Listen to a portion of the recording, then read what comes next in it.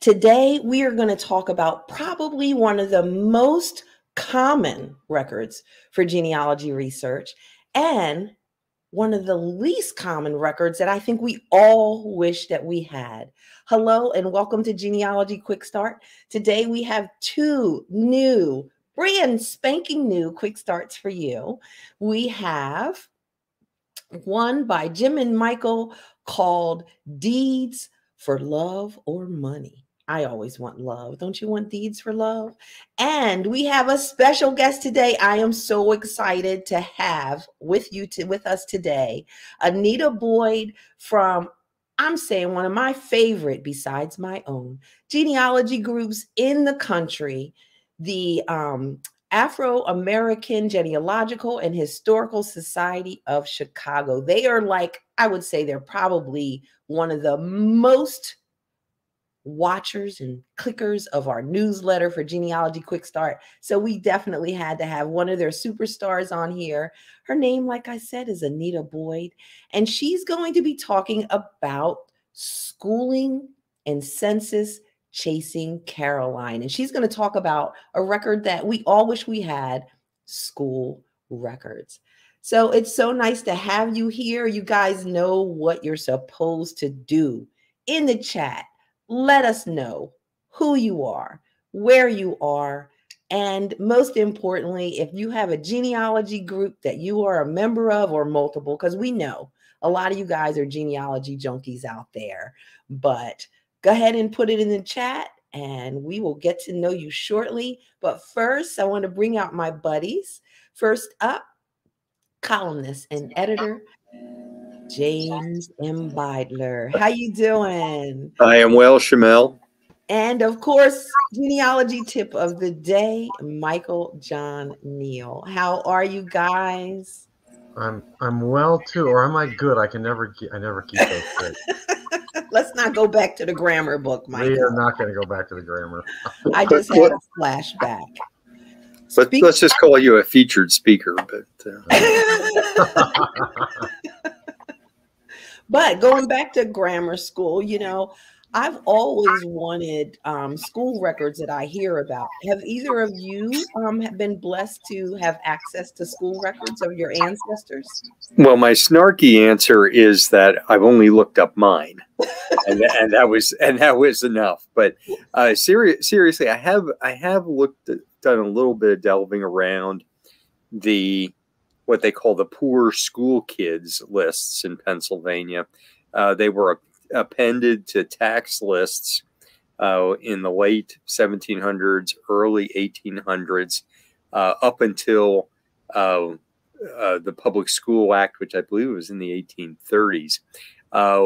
If parents couldn't afford to educate their kids on the county level, they were supposed to have a fund to do that for them.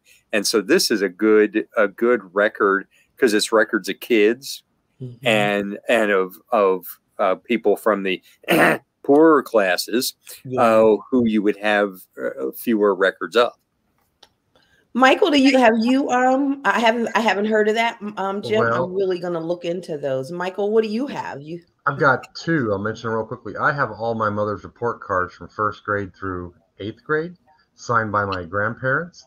And that's kind of the thing you're more likely to find, you know, if your person decided to keep them. Some didn't for obvious reasons. The other thing I have, which is really neat, I've got the school teacher's book from a one-room schoolhouse from about 1900 to 1910. And my great-grandfather is mentioned in there. His siblings are mentioned in there. How it was in my great-grandmother's effects when she died, I'm assuming because at some point when he grew up, he was on that school board, and somehow he ended up getting that grade book is how I'm assuming. It sounds like church records. My great-grandma was a secretary or whatever, and she had those, so that's why we don't have them anymore. But thank goodness you actually were able to keep them. So pretty cool, but we'll hear more about school records a little later. So guys, you guys have this new quick start here. I love deeds. I was actually buried in deeds recently. I love going to the county courthouse and hanging out with the deeds. It's fun to listen in on the current day stuff that's going on as well. So let's look at your title here: Deeds for Love or Money. So what does that mean?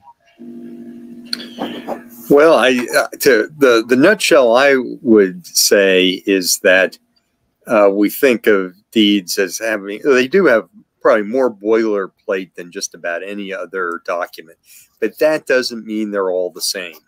And there are different types of deeds that don't all convey the same types of rights. And Michael's going to go into more details on what some of those differentiation of rights are.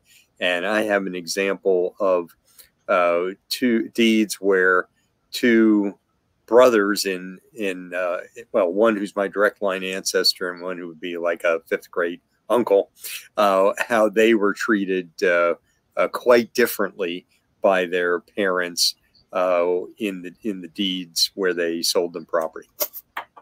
Fantastic. So you guys ready for deeds for love? Do we want to go over who's here? Who's here? Oh, thank you. Look, I told you I love deeds, so I totally forgot about everyone else. And I was just really excited. So let's see who we have here. Yay, we have people. Let's see who was first. Who was first? Oh, our last special guest, Alvin, is here. Hello, Alvin in Garland, Texas. Special guest alumni. A special guest alumni. I love that. Hey, Angela Allen of the #1 group AAGHSC, now in Houston, Texas. Hey, Judy from Chicagoland.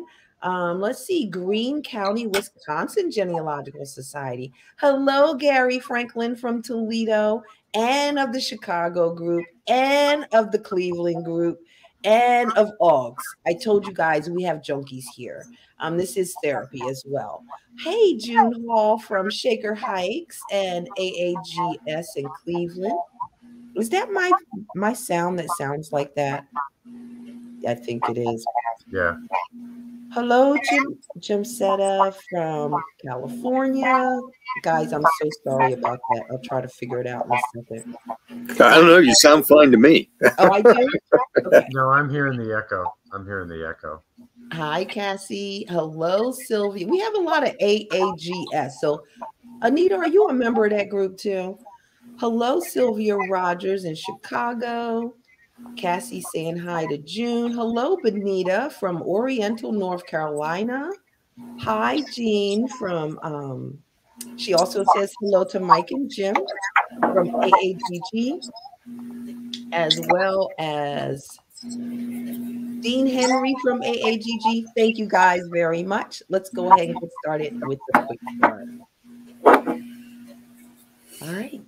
Step 1 for deeds for love or money. Step 1 is to obtain a copy of the deed.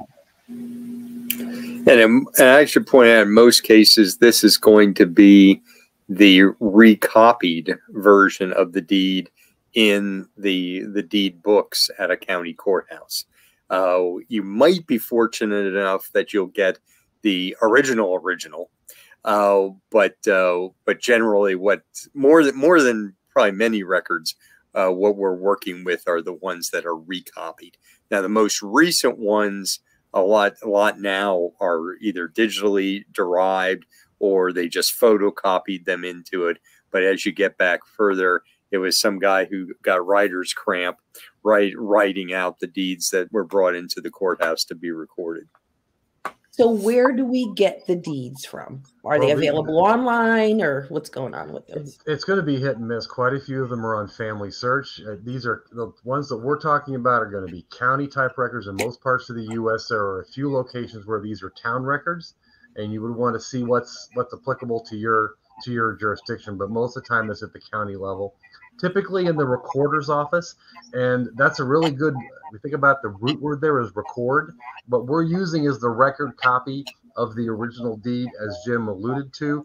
This record copy, whether it's hand transcribed or mechanically reproduced in some other way, is the legal equivalent of the deed. It just like today, you want to get your deed recorded so that if you lose it, there's a copy in the courthouse, recorder's office that is the legal equivalent of that original document that was signed. And that's what we're using. A lot of them are on family search. Some, particularly if it's after the 1900 or so, you'll probably most likely have to go to the county to get those records. But I would start with family search as the place to begin with. And for the more modern ones, a lot of counties have digitized those deeds. Don't worry, it wasn't for us to help genealogists out. It's just these are needed for the title searches for when properties are bought and sold, and so therefore they know they can get money out of the title searchers, and therefore have a lot of counties had digitized them. But and just please because know just because the counties digitize them doesn't mean you're going to be able to get them for free, like at Family Search. For more recent ones, you might even have to pay. For example, I wanted to find a relatively recent thing for a personal reason. I had to pay to search by name to get the document number, and then I could click on the document and for another fee get a copy of that record. I've been to other places where it was all free and you just had to use the indexes online, but it's going to vary depending upon the county's philosophical viewpoint of how they want to do that.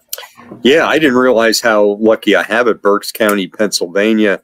Your log on is free, and you can screenshot stuff. If you want an actual copy, then you pay like $1 a page.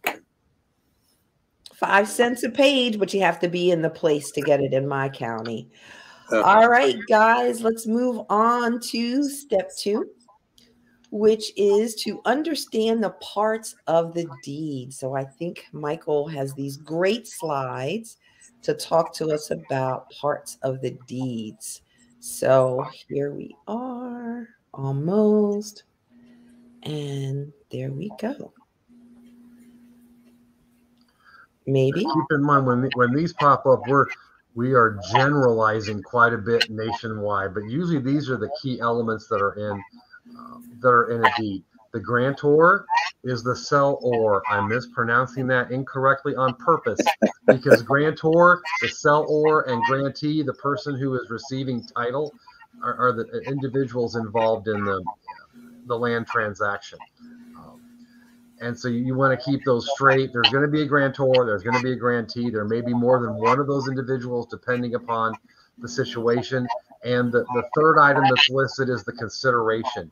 That is how much, if it's a cash transaction, that's how much money exchanged hands for the property to be acquired by the grantee. We made the joke in the title for love or money. Some deeds are done because cash was paid. Sometimes property is transferred due to some relationship where there's no cash. It may just say love and affection. There may be a token amount of $1, $5, but there has to be some consideration, not necessarily cash, but some consideration will have to be listed. In the example here, the consideration, if you read that, is $500. The illustrations this is not the record copy of a deed. These are actually images made of a deed that I purchased on eBay, the actual original deed that was where the grantor was the first cousin of an ancestor. You ready for the next part? Yeah, go ahead. I want to apologize to everyone for this sound. I have no idea how to fix it. This is the another one of the key elements, the legal description of what land is being transferred. Now, this is in Illinois, which is a federal land state, so we've got quarters and sections and townships. If this was on the East Coast or in those areas of the United States where we have meets and bounds, then it would talk about trees and fences and waving at lines and creeks and rivers and all that kind of thing. But the deed has to describe the property being transferred. That's another one of those key elements in the deed is where the property's at. Then we've got to have the grantors, the sellors have to sign it. and there's usually at least one witness to that document. How many witnesses you have to have for it to be legal can be different from one different place and one different time period. At this point in time, one witness was good enough. We've got in this case, the husband and the wife have both signed off on this deed, James and Margaret there. But because this is the original deed, these are their original signatures. The record copy, Jim mentioned those clerks getting writer's cramp in those old record books where it's not electronically production. Michael? Yes? I'm going to go to Jim's deeds. Can you go out? Can you leave and come back? I can do that. Thank you. Maybe we've been doing this for 3 years without a hitch, and now all of a sudden there's some.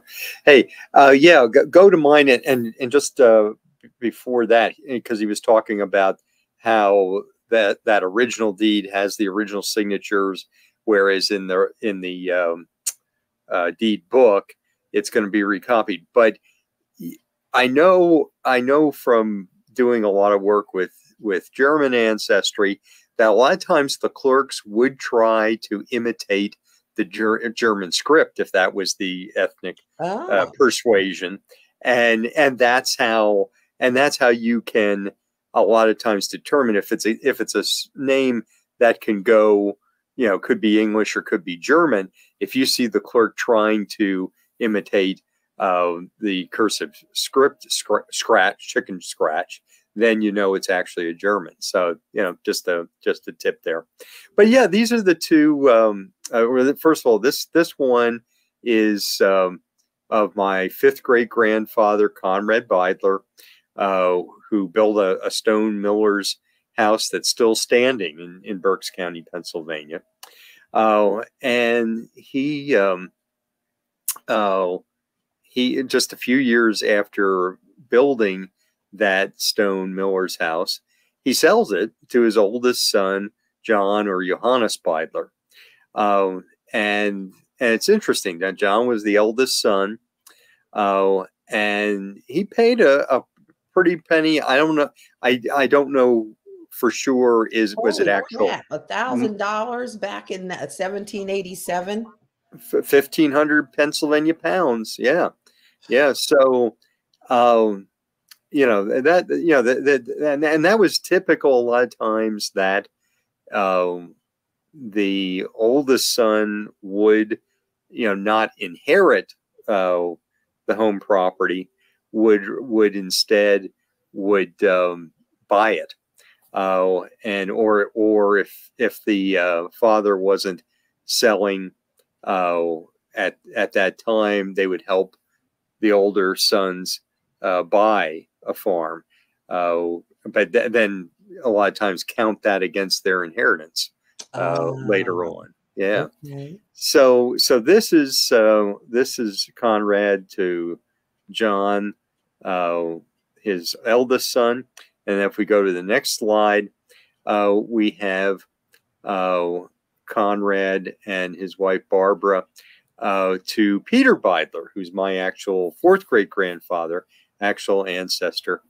And here, this is another farm that Conrad bought when he essentially moved off the mill property.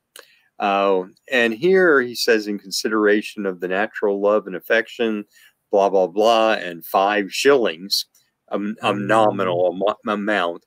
Essentially the equivalent of like a quarter or something like that, that they give Peter, the youngest son. And this again was a traditional German thing, 1700s into the early 1800s, where the youngest son was really expected to stay behind and care for his parents in their old age. And then he would get the farm for the nominal amount, the homestead. Yeah, it's different than a lot of people think. Yeah, this well, Shamel, as you know, I've been to the Beidler house, the one that John Beidler got. I actually have never been. This house is also standing on the property that Peter owned, but I haven't been there. I just I was trying to get there, and then of course the pandemic happened, and that's still on my list to get to that house. It's now, it was a farm, but now is in the middle, not the middle of the city of Reading, but it's within the city boundaries of Reading. Well, I want to go too. So should we let Michael come back? Well, let's let Michael come back. Yeah. Don't start any trouble, Michael. Let's see. In 5, 4, 3, and Michael is back. Let's see. Well, Michael? let's see. I got rid of the cat. I don't know if that helped or not. Is it better? It's better, but I think it's still there. Let's try. Let's go back to where you were. You did the signers, and I think we were now on acknowledgments. Yes. So let's share that. Not only would they have to sign it, they would have to, as it mentions on the overhead, acknowledge it in front, usually in front of some public official, a notary, a justice of the peace, or in some locations in open court. These individuals, I believe, did it in front of a justice of the peace, if memory serves. But that was just one more additional guarantee that it was a legitimate, actual transaction, to kind of ensure that a little bit. So the acknowledgments are there. Sometimes we look at these because this can be a residential clue. If there's no other place in the document that mentions where the grantors live, then the location where they're acknowledging it can be a clue, particularly if they have moved further west and are selling, they don't sell the property right away. Where they acknowledge it, that location can be a clue as to where they're living at that point in time. So you want to look at those. And the last part of it should be one more slide there. The fact that it was recorded. This is at the bottom of the record copy of the deed in the courthouse. There'll be a note, day and time it was recorded. Today, if you have your deed recorded, they'll stamp it and write in the specific details of the date and time it was recorded. This was what they did in 1855 or 6, whatever that is there. I can't quite see that. They would take this, and in this case, it was glued to the original deed that on June 15th of that year, in book 57 on that page, was the actual record copy of that deed. This was so the deed holder knew where it had been recorded when it was recorded. All right, Michael, we are going to have to let you go, dude. Let's see. All right, sorry about that. That's okay. You can go away and come back again one more time. You could try it. I'm going to let you go. Sorry about that. Michael had a lot more slides. Well, right. I can try to narrate them if you want me to, but sure. Let's bring up. He was going to talk about the types of deeds, so let's bring that up. Yeah, and this is just going over that, depending on the legal quirks of some of these particular situations, that they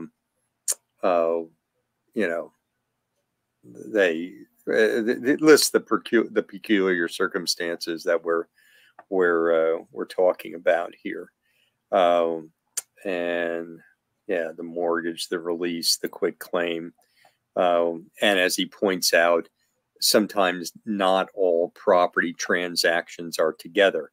Sometimes there's the book of regular deeds, there's a book of quit claims, definitely books of mortgages, and their releases. Those are usually separated out. In some Pennsylvania counties, they have these books marked miscellaneous in the recorder of deeds office. Miscellaneous is like the juiciest part of any record. Well, it could be very juicy. Yeah. But there's a whole grab bag of things in those, and including support for a male bastard child. I found that in one of them.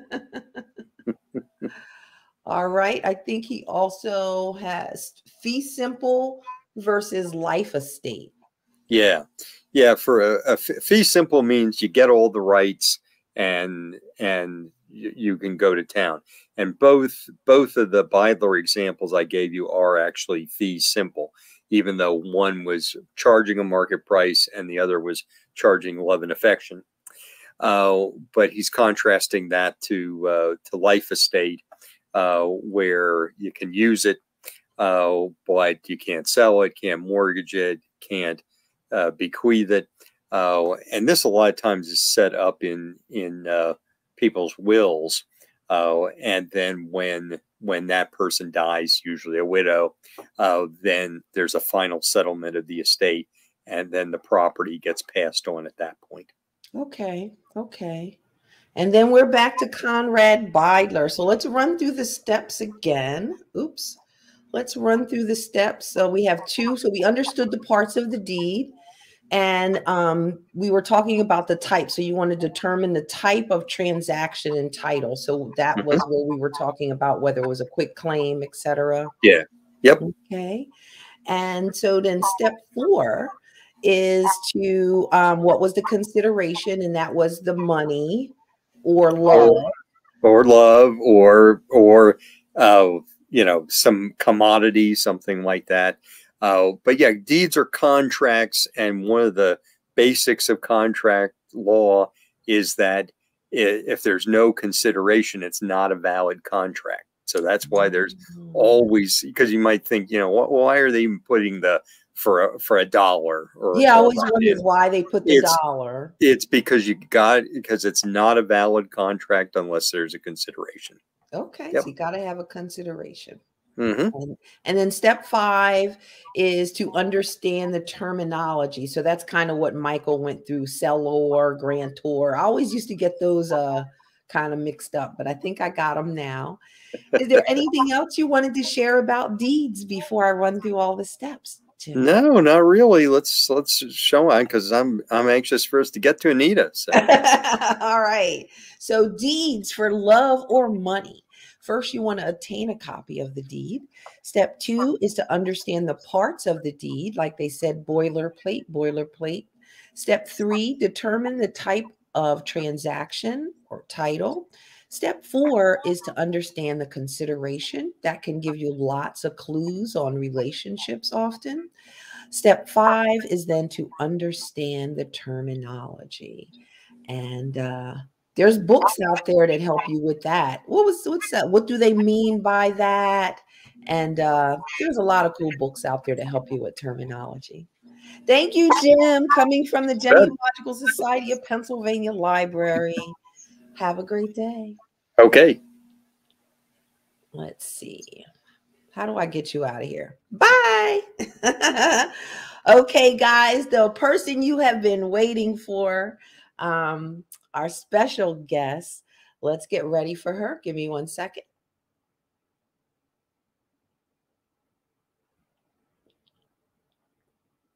All right. Welcome to our second quick start with our special guest, which I'll bring out right now, Anita Boyd, family historian and blogger of the O County in Mississippi.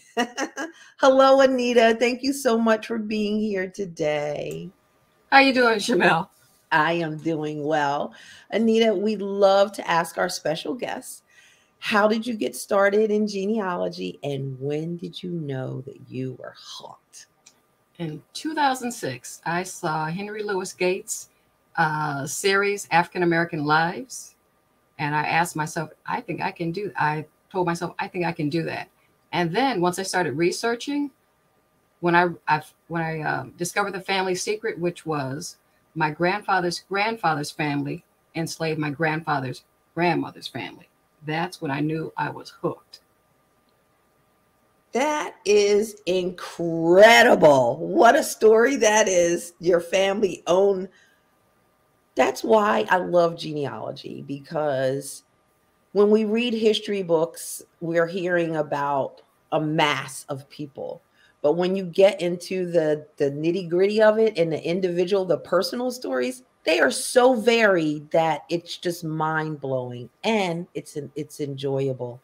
So I'm really excited to hear your family story that you're working on so far. Let's get the title out here. And that is Schooling and Census Chasing Caroline. Who was Caroline, Anita? Caroline is my great-great-grandmother. Okay, okay. And I've been chasing her for 16 years. They'll do that to us. They'll do that to us. That's true love right there, Anita. Not. So let's go ahead and get started with your quick start. Are you ready? I am. You guys ready for Anita's quick start? Let's see. We have lots of comments. Let's see if they are saying hello to you. Let's see. They're saying thank you. And we have Terry Burks here from Columbus, Ohio. I hope I'm going to see you soon, maybe. All right. So let's get to step 1 of Schooling, Census, and Chasing Caroline. Step 1, interview your family. So who was your star interview that you know, when you got started? That would be my Aunt Ruby. And I think you have a slide of her. Yes. And in fact, Aunt Ruby was my go-to. She's my father's eldest sister. And when I wasn't talking to her, I was talking to her husband, who's from the same town as my dad. And so between the two of them, you know, I started researching the family. I started researching the in-laws. I started researching the outlaws. And Aunt Ruby told me lots of information. In fact, the first thing she told me when I asked her about her grandfather, she said he was a tall man like Daddy. And so so she referred to him as Papa. And then she said, and when I asked her what was his name, she said she didn't know. She didn't even know that he was a senior. Then I asked her, then she continued and she said, I remember there was a Mary and a James. I used to have a picture of him, but I can't remember what happened to it. And then she decided to tell me about Papa's father. And, you know, here I was ready to give this man the Father of the Year award. At the same time, AAGHSC was about to publish a heritage book. And so I wrote an article about Papa's father. And then she dropped that last one on me. He didn't like the way she was raising them and took them from her. Her would be Caroline. Yes, exactly. So if you can go to the next slide, I want to give you some details because you're not going to believe this.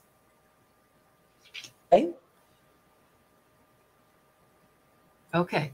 So what you have here is hold on. That's the next step, I think.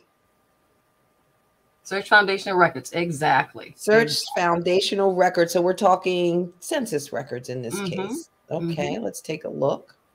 Okay, so you have the 1900 U.S. Federal Census for Oktibbeha County, Beat 2. And in that yellowish greenish area, you have a Margaret Bingham. She's the head of her household. And then living with her is a son and daughter-in-law, Will and Minnie Bingham. And then you have a Robert Boyd, who's a grandson. And then you also have a granddaughter, Maggie Brown. Below her, you've got her son-in-law and her daughter, Doc and Josephine Henderson. Below that, you've got a James L. Boyd. And if you just do a cursory view of this page, can you find the column with the colors? With all the B's? Say that again. So look for the column with the color, the race. Oh, color. Okay, yes. So you see all these B's, right? Yeah, one W. Then you look at this James L. Boyd, and you've got this very faint W. Yeah. A white male, March 1824 was when he was born, and he's 76 years old, and his status is WD. He's widowed. Okay. But if you look at the makeup of his family, you've got Garfield, who's a black male. Okay. You've got a black daughter-in-law, and you've got a black grandson. Okay. Below him, you've got a George Boyd. He's the head of his family with his wife, Rebecca, and a daughter named Lily. And below that, you've got another Bingham, a Lizzie Bingham, who is Caroline's sister. She's also the sister of Josephine Henderson that you see above. Okay. Okay. So what you can't see on this particular page is that he's renting land. And my question was, okay, this man is 76 years old. I suspect that he's a slave owner or was a slave owner. So my question is, why is he renting land and who is he renting land from? If you can go to the next slide, I want to, as I was going through this, I was like, this is driving me nuts. I was like, Okay, so this is going beyond foundational records here. Can you just first, I think, talk about how you got to this next record? Because you said you searched for foundational records and then you did kind of like a survey, or did this record just I this looked before for you did the anything. survey? I looked for anything and everything related to the county. There was no rhyme or reason. I'm looking for anything that's related. So let's talk about how you did that. So step 3 is to survey the records for the county. How did you do that? Because this is where people get stuck. They don't know where to go. So how do you know where to find the records for the county? So in fact, when I started, I got a lot of help from other people that were researching Boyd collateral families. And so most of them were white. And so being in that time frame, I knew I should be looking at the Civil War. In fact, I had just completed a Civil War class, a year-long Civil War class. And that's when I just started looking around. And then I decided to go to my local family search center now, which is now called. And then I just started ordering microfilm from Salt Lake City. Okay. So you looked on familysearch.org to get microfilm. Exactly. Okay. Exactly. Fantastic. So let's take a look at this cool record that you got. Yeah, and this is the Confederate pension application for a James L. Boyd. And so where did you get this at? So at the time, I actually tried to request it through the National Archives. But, you know, at the time, I should say Fold 3, okay? They did not have Confederate pension applications online. They only had Union.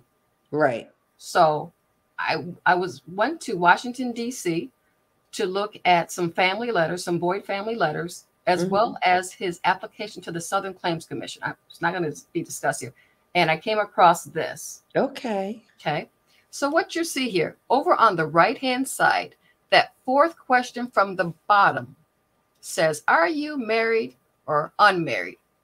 Unmarried. And he says he's unmarried, right? Okay. If you go down to that second section, the fourth question from the bottom, it says, is the person that you're living with a relation? He doesn't answer. And below that, he says something. What is the relationship? He says, I have 2 sisters. Now, this is in September 1900 when he fills this out. That census was taken in June 1900. So which is it? Is he widowed? Or is it? Okay. I guess it depends on if you're giving information to the federal government versus the state. And I guess because the local government is providing you with a pension, I guess you're going to say what they need to hear.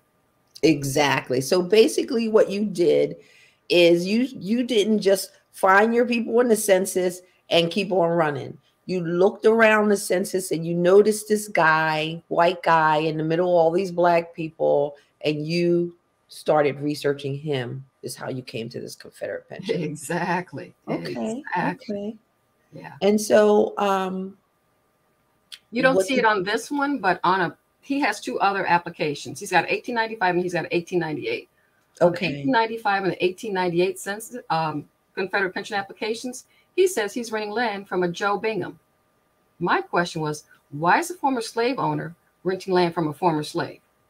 There have to be some kind of ties. Okay. And that's where I was going with this. Okay. So what'd you do next? So the next step is to continue looking for records. I'm still looking for records here. In fact, you really have to know what happened when. Maybe you want to create a timeline for yourself. I had all kinds of documents and I placed them in order like I was reading a book, so I could understand this. Okay. Okay. So that's where I was. So as you mentioned, not everybody has access to these probate records for their family, but this one I found early on and it opened up, I'm going to say, a can of worms. Okay. Because then it really started making sense. And this one is the inventory and appraisement of the estate of John McDowell of Oktibbeha County. Okay. And what you see here, you've got his 4 matriarchs, Easter, Harriet, Dolly, and Polly. And you've got 3 men at the bottom who I've not been able to identify the relationships. But in that yellow section, you've got a Harriet, from Harriet to Harriet. That is my family. That 8-year-old Caroline, that's the Caroline that I've been chasing for 16 years. Okay. So how did you know that this is your family? So what I had to do is so as I'm going backward, I'm also going forward. You know, research is not linear.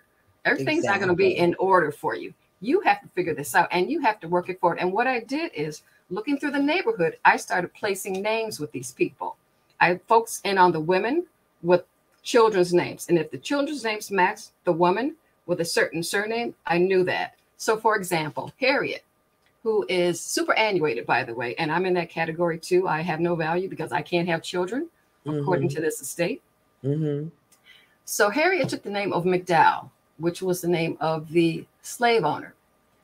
Frank, he took the name of Adger. The Adgers were the Boyd's neighbors back in South Carolina. Then you have Joe to Harriet. They took the name of Bingham. Below there, you have Dolly.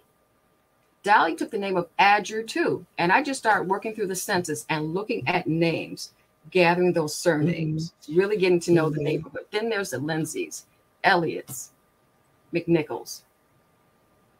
So that's what I did. Okay. So you focused in on John McDowell and you used the people from his inventory and matched them up with 1870 census and other records. Okay. Okay. Exactly. Fantastic. Let's take a look at your, looks like you have an 1880 census here.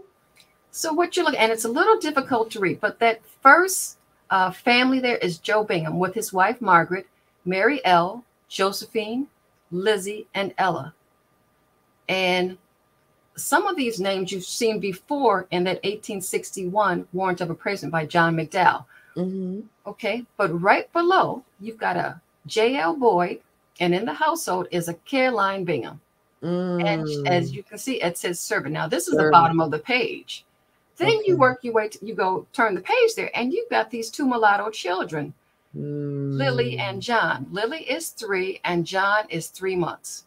And so if this is done in June, it says John is 3 months, right? Okay. But then, again, looking at different records, if you look at the 1885 census, okay, two things should come to focus. So you've got Joe Bingham, and you've got Josephine and Lizzie and Ella. Then you've got 2 additional children, Jim and Ben, who weren't on the 1880 census. Okay. But below there, you've got Caroline Bingham, and she's got a son named George. What happened to Lily? So now I've got a window when I think Lily may have died between 1880 and 1885. But my question was, just George Bingham, where did he come from? Well, it looks like his name was changed. When I check his 1918 War I draft registration, it says he's born in March 1880. When I check his death certificate, it says his wife Rebecca says that he's born in March 1880. I also had another record. Can't remember what it was. So can we go back to this children's list? Yeah. Tell me about it and tell me where you found it and how people can access it. And is this specific to your county? Is this specific to Mississippi? And what is educatable? Okay, so this is a record that's unique to Mississippi. The only other one that I've seen this early on is Oklahoma, before 1900. So this was through Family Search. I found the 1885. The 1878 is actually at Mississippi Department of Archives, and eventually they made that available to be transcribed. But the problem that I discovered was, it's great to have people transcribing documents, but if they're not familiar with surnames, you're going to have a problem. Sure. So I'm going to say 2014, 2015. I finally, when I was at the archives, I kept asking to see this, and he said, "Oh, it's available on Family Search." I said, "Yes, I know," and I'm sorry to say, many of the names have been mistranscribed, and I really like to index it myself. Do you mind? And that's how I did the 1878. But I want to. Someone asked, where your Binghams from? They're all Mississippi, right? Binghams are there in Mississippi. So Okay. I've only been able to trace them back to 1870. Now, the Boyds come in about 1834, 1835. I'm still working on the Binghams. I have some Binghams that left Mississippi and came up to Illinois in 1860s. So maybe they were maybe he was enslaved by them at one point. I don't know. I'm still doing a survey of surnames. So You want to talk to us about this, his estate? yes. So what you're looking at. So I'm not sure I mentioned it, but Margaret Bingham on that 1900 census, it said that she had 11 children, of whom 8 were still living. If you count over on the right-hand side, that spreadsheet there, you've got Caroline Bingham, sort of in blue, and you've got Eleanor Bell in blue. And because Charles Bell, Eleanor's husband, is mentioned, that tells me that she died. Okay. Mm. But and then you see the same thing with Caroline's children. You've got George, Garfield, and Robert. If they're listed, that tells me that she died. Okay. Especially, so now I've got a window, 1885 to 1900, when she could have died. But if you continue on, okay, so Caroline, Elnora, Margaret, Harriet, Doc Henderson, who purchased the land from a Lou Kennard, and Lou Kennard is Mary Lou, another sister. Then you have Josephine, Doc Henderson's wife, Lizzie, Ella Joyner, James Bingham, and Will Bingham. That's 10 of the 11 children. That's why I say that she had to have died in this time frame. And what's amazing is I came across a record, don't remember exactly what it was, but they were asking Uncle George or Uncle Garfield, how did you acquire your land? And he said, I acquired it from my mother. Now, how is that possible? Late 1800s, that you're acquiring land from a former slave. And, you know, it's interesting because in Mississippi, women could own property in their own right up to as early as 1839. So this Lizzie Jones is the one where he got the property from? So Lizzie Jones is a sister. So there's 11 siblings, and Lizzie Jones is just one of them. So if you look at this here, so you've got the 3 boys who are inheriting from their mother's estate. Mm-hmm. Then you have you have Caroline's siblings. And Mary Lou, she's actually up in Vancouver, Washington, but she's selling her property to Josephine's husband, her brother-in-law. Okay. And so that's how I know. That's when Caroline had to have died. And where did you get this plat from? This was in the Chancery Court. In fact, I had actually found this about 2 years ago, and I just been sitting on this, trying to figure out what is this? What am I looking at? And I still have to transcribe the whole document because it is several pages. But I said, and did you get this from Family Search? This is from Family Search. Yes. Family Search is the best. And I'm sure you didn't get it by putting Lizzie Jones in the first name, last name box, right? Jamal, what did I tell you? I looked at everything. I looked page by page by page. Usually in the middle of the night when I can't sleep, I said, oh, let's see what I can find today. And that's how I did that. So let's take a look at this record here. Mm-hmm. So these are the draft cards that you were talking about earlier. So let's talk about some insights and epiphanies that I had. So like I said, what makes this interesting is these 3 men, George Boyd, Garfield Boyd, Robert Boyd, my grandfather, they're all listed in the blue there. It says farming and it says landowner. The chief registrar for Beat 2 listed all of them as landowners. Mm-hmm. And I just took it for granted. I just said, okay, we got land early on. But now that I know because of that plat map of 1907, yes, that now makes sense why they're landowners. And if they're landowners, they don't have to go to war because their profession is crucial to the war effort. Okay. So W.W. Garth was unique in that in this particular area of B2, which is on the eastern side of the county, any person that was a landowner, he made a note of it. And I said, thank you, W.W. Garth. I really appreciate it. I really appreciate you doing that. No, that's great. That's great. But it gets better. Go ahead and go to the next piece there. Okay. What's interesting is, like I said, these are illegitimate children, right? Mhm. I talked to a lawyer down there, and he told me that illegitimate children, go back for a second. Oh, okay. Hold on. He said illegitimate children could not inherit from the father until 1980. Well, actually, you can see it's September 12th, 1978. And it says an illegitimate child can inherit from both parents in the same fashion as a legitimate child, but the father has to acknowledge him in his lifetime, or the court would have had to found reason for them to be the child of this father.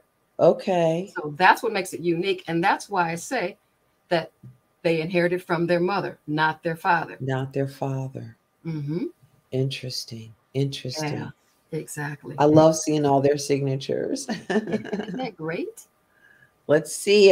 You try to keep me from this beautiful chart. Tell me about the chart. Okay, so let's talk about epiphanies. Like I said in the beginning, when I discovered the family secret, I knew I was hooked. So when I say my grandfather's family, once enslaved, my grandfather's grandmother's family, if you look in that lighter green there, that's the white line.